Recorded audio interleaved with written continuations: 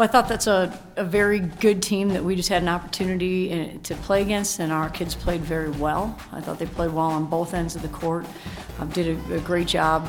Really in the first quarter, just trying to figure out how we could slow them down, and then really kind of had an opportunity in the second quarter to get some situations and kind of stretch it out at that point in time. So I thought our kids played really, really hard. I thought they played very efficient.